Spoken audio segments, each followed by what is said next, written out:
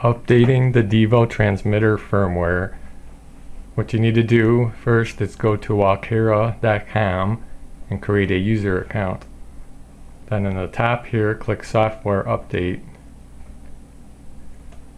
Then download Devention Diffuse USB Upgrade Tools. Then what you want to do is scroll down to the transmitter model that you have. I'll use Devo 10 as an example, because that's one I have. And then you're going to download one of the two on the top.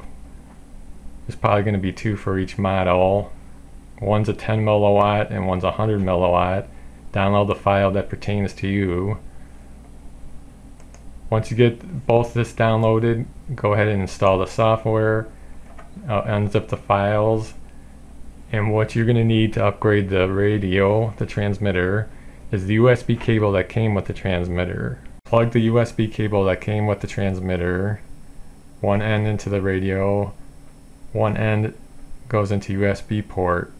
After you have that, open up the DFUSE USB upgrade software. Once that is opened, press and hold the EXT button on the transmitter, and while that's being held down, flip up the power switch. Now you'll see here it just found the Devention 10 transmitter. What you want to do is where it says Firmware, Upgrade File, click the dialog box and open up your file Devo 10 FW, that's firmware. It'll say File Correctly Loaded.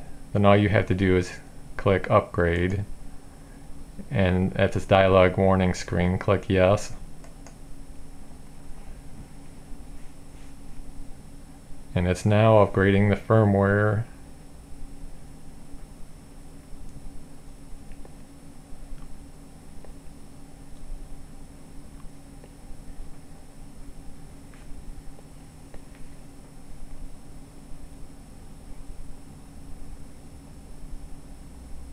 Upgrade successful. Now we want to go to Library and select Upgrade or Verify File. Click this dialog box here. And now we have to upgrade the library. So open up the Devo 10 LIB file. File correctly loaded. Next we want to hit Upgrade and click Yes at the dialog box. And now it's upgrading the library.